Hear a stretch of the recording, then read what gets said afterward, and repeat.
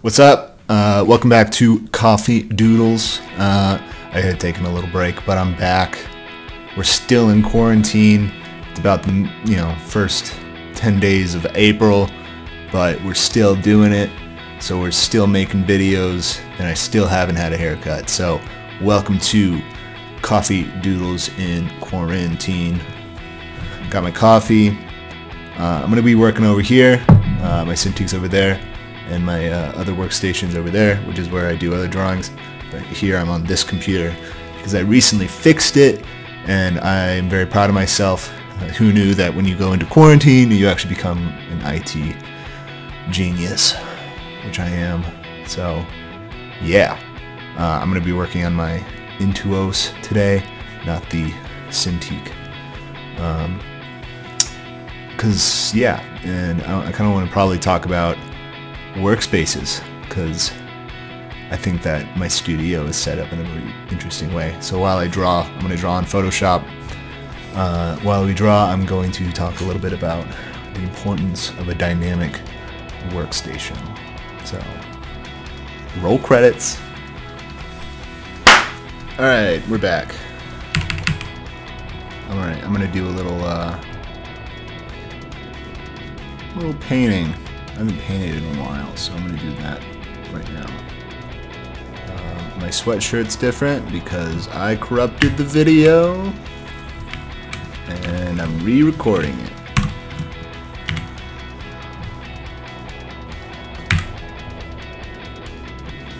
So I'm going to do a little style I haven't done in a while. I was going to talk about workspaces.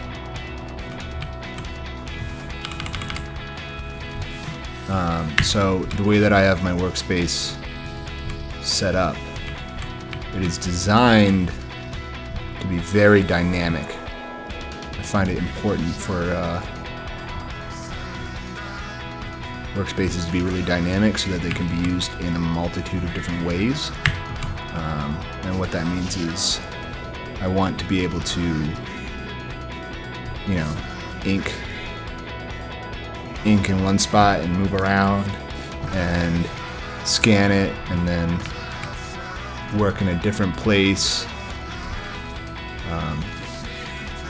to do digital stuff, and I've actually got 3 separate workstations set up in my studio to accommodate different needs that I have. So the one directly behind me is my digital workstation, where I do a lot of my my work.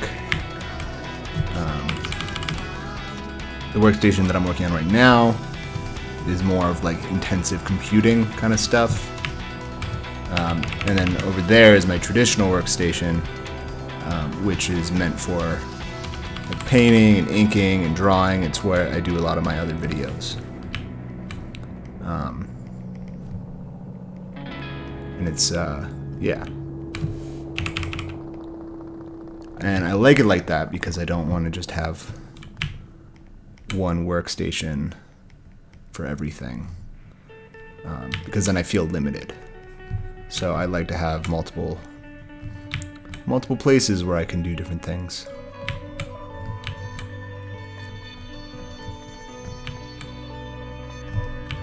I recently just fixed my computer, so I can better take advantage of this space that we're in right now. And I feel more complete now that I've done that.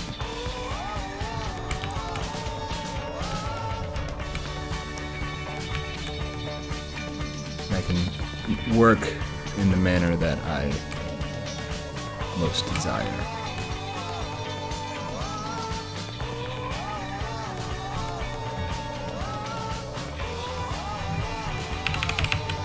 Freely. It helps me to be the most creative I can.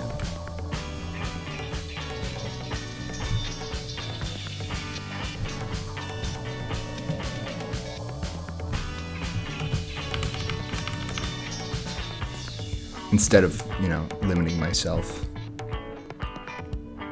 to one technique or process. I can move around my space, and I can sort of change the way I'm working and do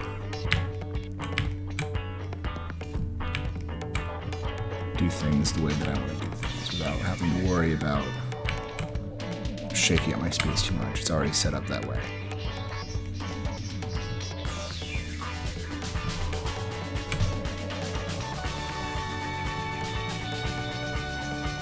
So I challenge you to consider your space. Are you working in the most creative way that you can?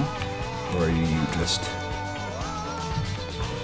doing things because it feels like it's supposed to be that way? So look around you and be like, all right, what can I do to improve my workspace today? Is it an organizational thing? Is it a space issue? Do you have enough room to spread out, and expand and move? Is there like a creative block? Is there something in your space that's preventing you from being as creative as you want to be?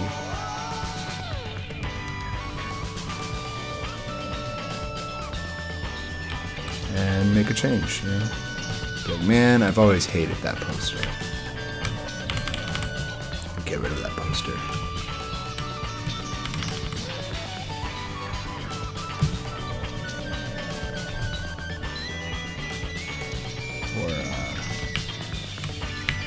I don't know what to do with all these books. Move the books into a different room and try something new.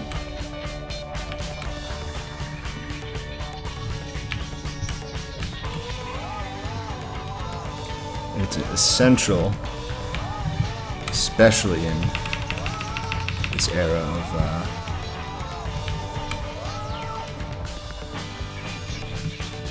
working from home, to perfect your workspace as much as possible so that you can get the most out of it.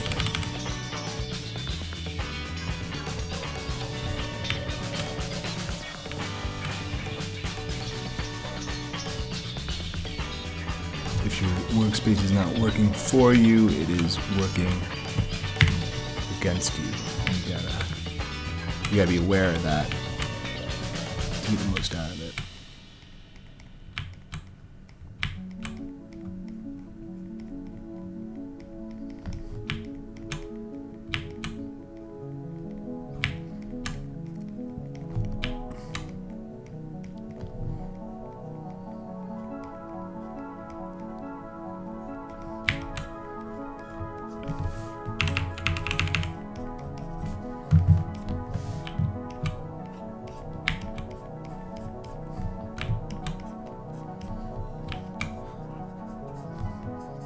So with this drawing, I'm just sort of playing with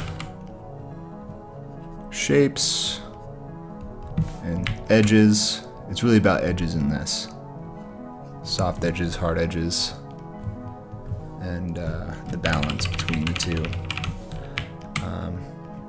I did a lot of this kind of thing in college, and I should do more of it. It's always important to think about, like, what your technique is and what are some techniques you haven't done in a long time, and what techniques can you try to be more creative.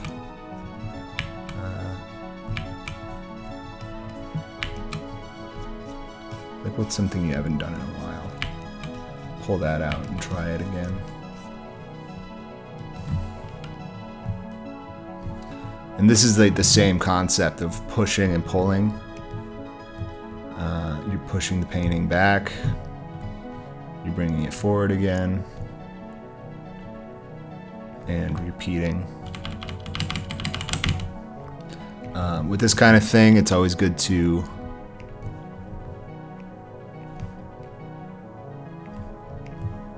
I always like to work from the highlight,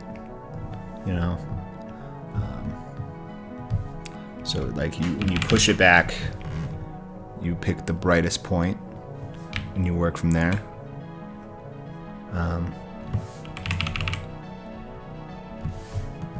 You sort of perfect the lighting based on that.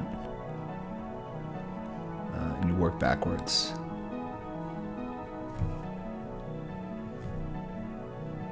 So from that brightest point, you go out to the darker and softer points, and that just brings it forward, I think. You know, so you pop the brightest point,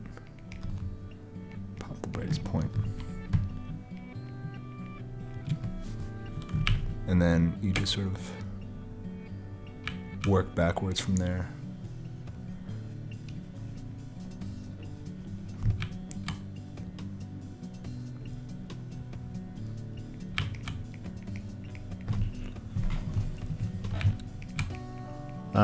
Let's talk more about workspaces.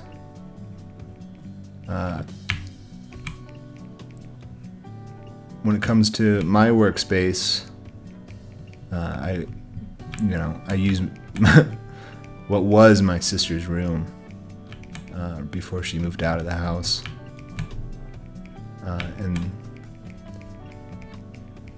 I've got it set up so I've got a nice, beautiful lookout of the window, and I think that having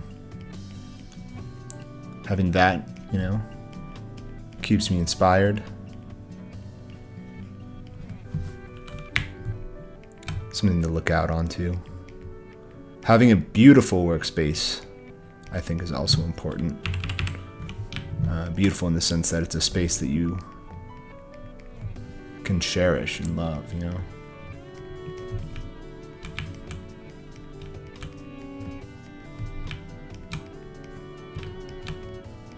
And make it your own.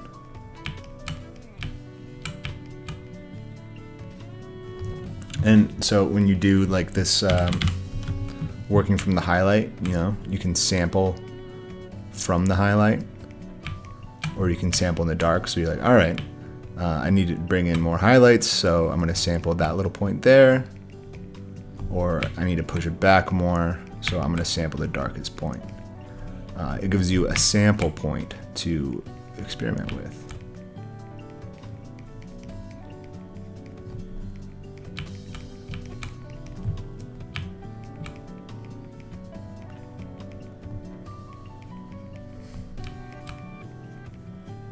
And you can sort of shape the light spaces nicely.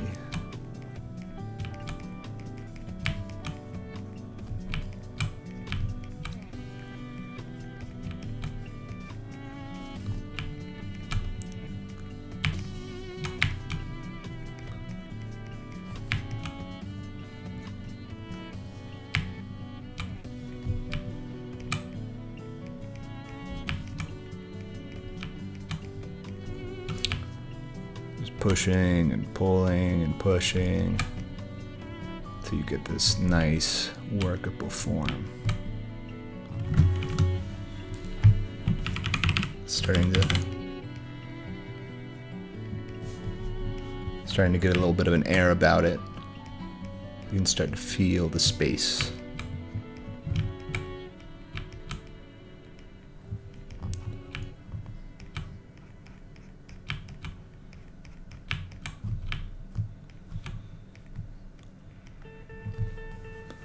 It's also good to have color up so that if you sample a point, you can fine tune it with the color.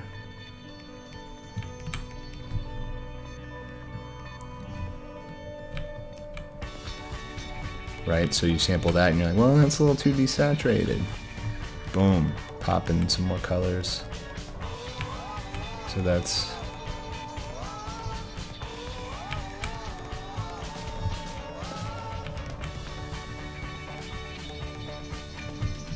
alright, there's that. You want that to be a little bit more red. So you make a mark, you sort of fine tune it in the color. And you start placing it. So, ooh, that shadow. Shadow right there could be a little bit more. Just need some greens in there. Sample it, fine tune it.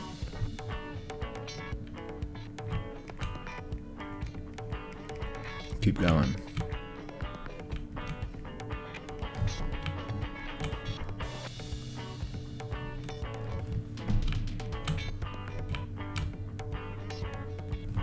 Keep it.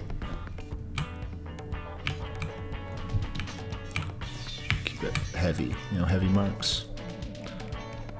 Keep it loose until the colors start to make more sense.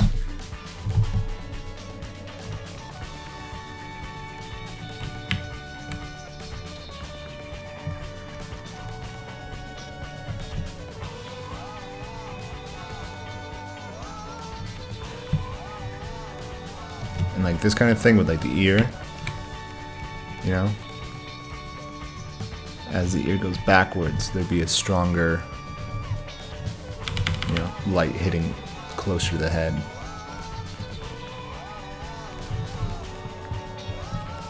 So, letting it fade out as you go backwards.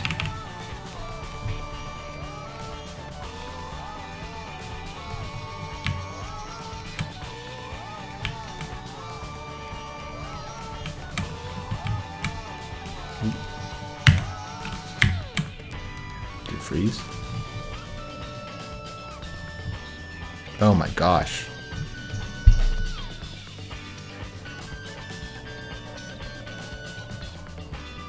Wow. Well. Alright guys, thank you so much for watching this video. If you like what you saw, throw a comment, do a like, give it a share, subscribe, smash that like button. I'm going to put some Patreon information in the description of this video. If you guys have been liking these, please consider becoming a subscriber, a Patreon patron. And stay tuned, I got more content coming. Took a little break, but I'm back. Maybe next time I'll have a haircut, probably not. We'll probably still be in quarantine, so thank you so much guys. Have a wonderful day. Take it easy.